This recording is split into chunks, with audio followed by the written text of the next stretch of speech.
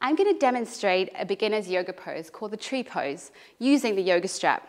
Now, if you're a complete beginner, you can really focus your energy on the balance and have a completely different experience in this pose. So we're going to start by threading the strap through the buckle, double backing it until you pull it quite tight until it's adjusted according to your own flexibility range. You step into it. As you would get into the pose normally, you pull your foot up. This time you hook it into the strap. You hold your balance.